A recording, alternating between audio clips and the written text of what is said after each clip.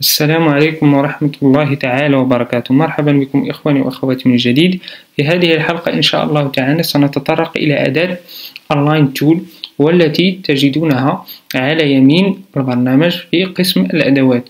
إذا لم تجدها هنا نذهب فقط للذهاب إلى خيار وين داون، بعد ذلك نقوم باختيار أونلاين تول كما تشاهد معي الآن، أو بالضغط على شيفت F7.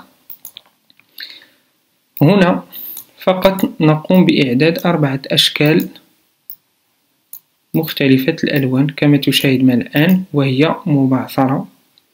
بعد ذلك نقوم فقط باختيارها كاملة، ثم نذهب إلى أداة أونلاين تول، ثم بعد ذلك نختار هل نريد هذه الأشكال أن تكون على مثلا على اليسار دفعة واحدة. فقط نقوم بالضغط على هذا الخيار كما تشاهد معي الآن، فقد أصبحت الأشكال على اليسار. إذا أردناها هذه الأشكال أن تكون عمودية وفي صف واحد، فقط نقوم بالضغط على سنتر كما تشاهد معي الآن، ها هي.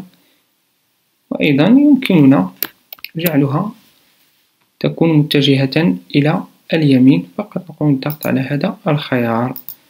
إذا أردناها أيضا أن تكون في صف واحد، وأيضا أن تكون مرتبة بمسافة معينة، نقوم فقط بالضغط هنا كما تشاهد معي الآن. أصبحت الأشكال في صف واحد وعمودية، وأيضا بنفس المسافة الموجودة بين كل شكل كما تشاهد معي الآن. وأيضا إذا أردنا هذه الأشكال أن تكون في شكل عمودي، فقط نقوم بجعلها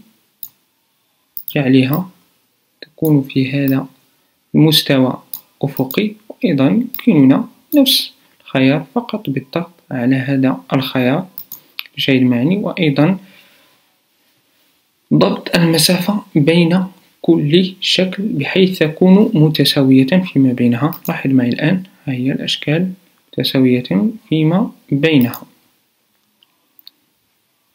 إلى هنا ينتهي شرحنا، والسلام عليكم ورحمة الله تعالى وبركاته.